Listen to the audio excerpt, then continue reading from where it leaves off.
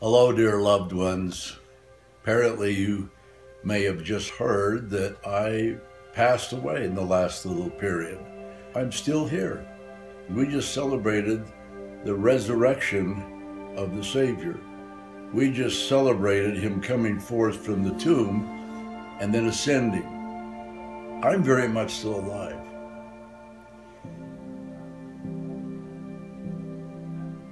And I'll be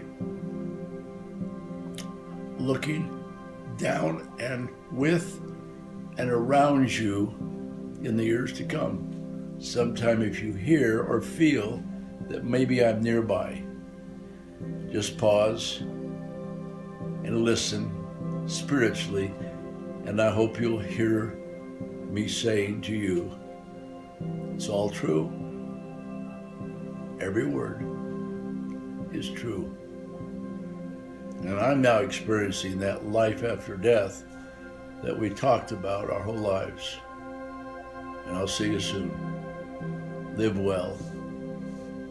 And I send you my love in the name of our Savior Jesus Christ. Amen.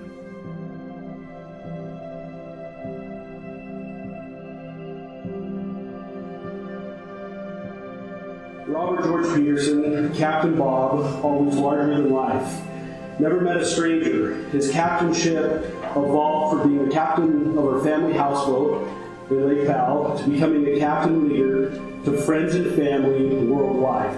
He was 81, but had the appearance and energy of a 60-year-old. Bob passed away on March 20th, 2018 from pneumonia, surrounded by his cherished wife, Catherine, and 7 of their 8 children. He was preceded in death by his youngest son, David Barton Pedersen, and great-grandson, Jackson Samuel MacArthur. Life began for Bob in Logan, Utah on December 27, 1936. His parents, George and Wanda Pedersen, moved to Stockton, California, where Bob spent all of his teenage years.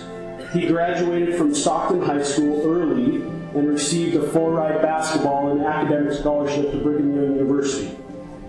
He served a mission for the LDS Church in Sydney, Australia, and was part of the Mormon Yankees basketball team that traveled throughout proselyting in the country, and was proud to say that he served in the Air Force National Guard. After serving his mission, he met his sweetheart, Catherine Barton, at Brigham Young University. 3.5 months later, they were married in the Salt Lake Temple on August 22nd, 1960. He graduated from the University of Utah with a bachelor's degree in banking and finance. He loved serving within the Church of Jesus Christ of Latter-day Saints. He was called at the age of 34 to serve on the Young Men's General Board and then on the Melchizedek Priesthood General Board for the LDS Church. One of his favorite callings was serving as bishop in this very ward of the Cottonwood 2nd Ward, and also 2 years he spent as director of the Oakland Temple Visitor Center, where he was loved by his 80 sister and couple missionaries. Bob has always had a love of the Book of Mormon. He looked for every opportunity he could share his testimony of it. Recently, his calling was to write to and to motivate the missionaries in the ward, which he did every month. Bob's greatest attribute in business was his ability to sell. He was directly involved in over 20 businesses worldwide.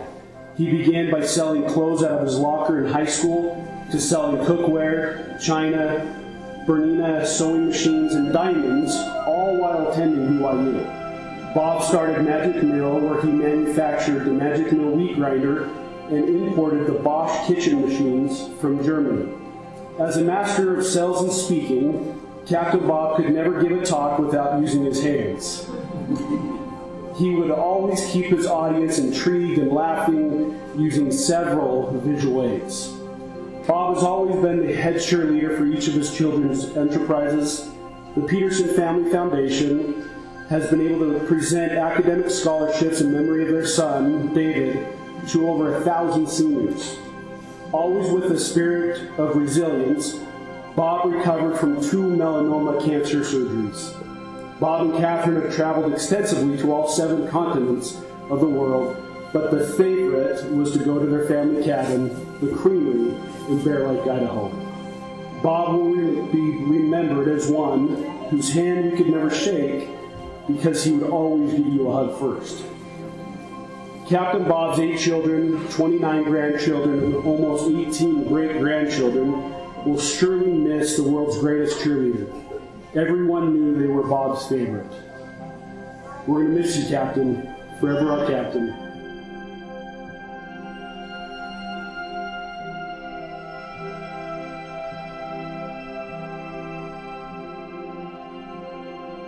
Your task to build a better world, God said. I answered, how? This world is such a large, vast place, so complicated now. And I'm so small and useless, Lord, there's nothing I can do. But God in all his wisdom said, my sons and my daughters, just build a better you. Daddy, you better be our guardian angel, because we're going to need you. We're going to need your support and your love as we continue to become better because of him.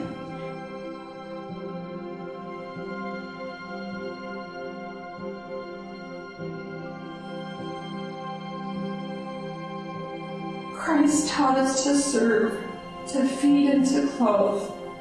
My dad followed his teachings, and his hands became rose.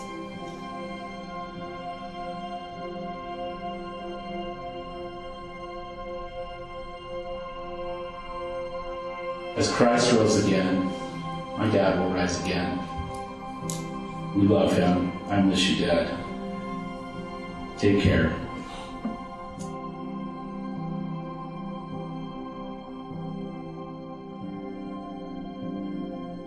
I am so grateful for the time that I have been able to serve my father these past 10 days. There's something I will always cherish. I'm not sure how I'm going to do life without him, but I will do my best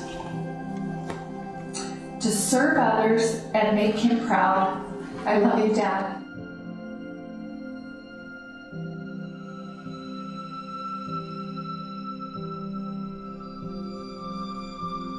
I love this man. Miss him. Our youth will miss him. He's one of a kind.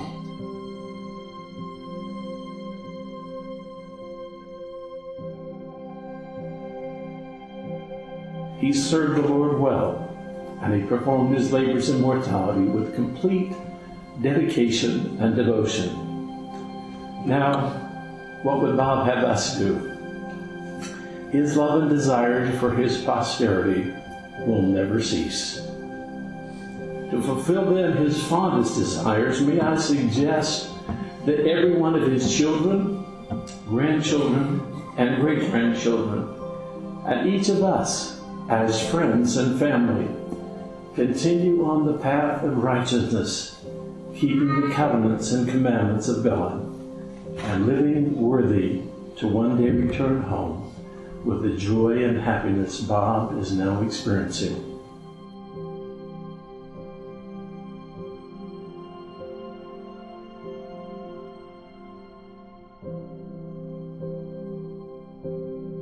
That's what would happen. That's what he would always say, right? But if you have the Spirit in your life, and you have enthusiasm, this is what would happen. That's what he would say. So this is for Captain Bob. Oh my gosh, you're crazy! Sorry! Okay, we got it! Woo! So you have to be respectful.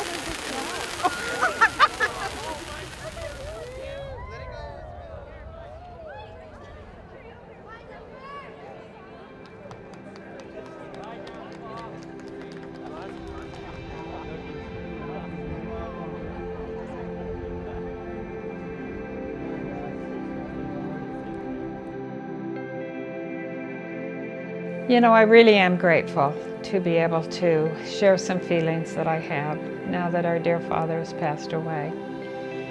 And it still doesn't seem real. I still feel like he's going to walk through the door any minute, and that we're going to enjoy his wonderful smile and laugh, and I can't think about it too long because it's still very close. But I've been so grateful to my family for the wonderful support they have given me.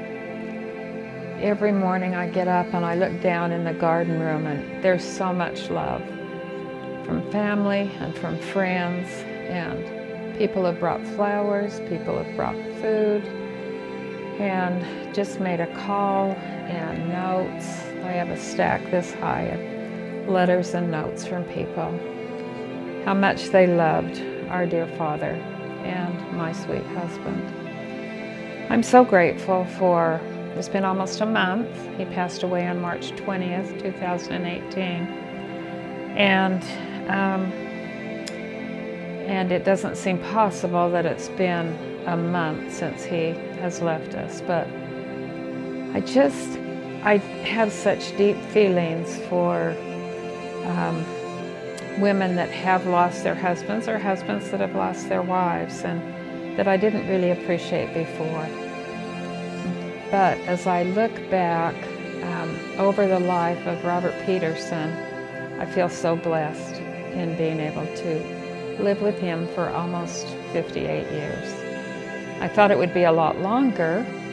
We always talked about celebrating our 60th together, and I still will celebrate that.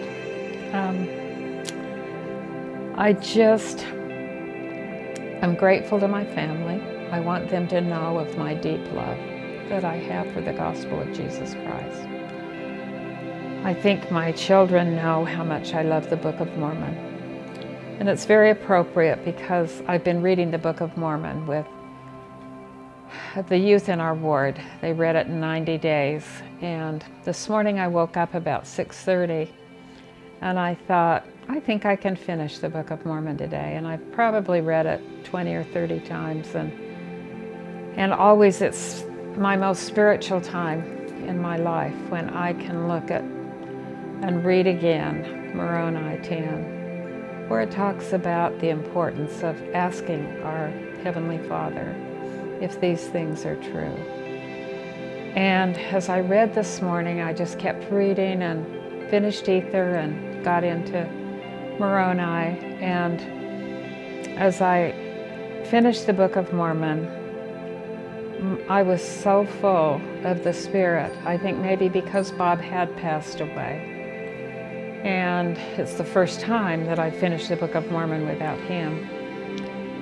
And as I looked at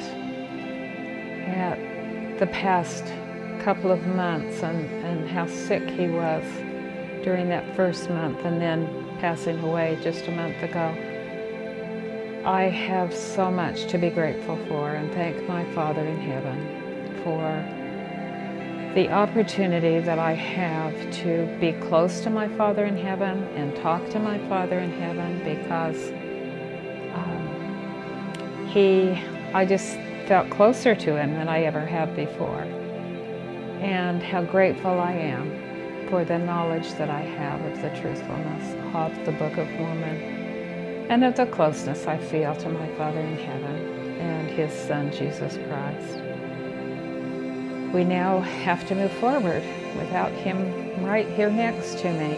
And I know he's watching over me, and I know he will help me through this time.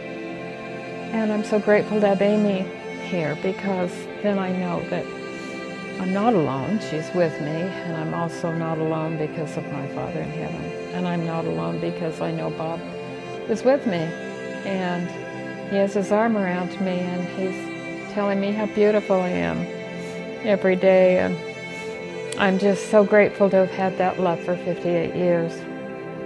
So thank you, Rebecca, for putting this together. And I'm excited to even go back and look at the pictures myself. And I love each one of you, and I'm so grateful that I'm your mom, your grandma, your great-grandma, and I'm Grammy Pedersen. And so Grammy Catherine is what all of the grandchildren call me, and I love that title of being Grammy Catherine. So I love each one of you, and I say these things humbly in the name of Jesus Christ. Amen.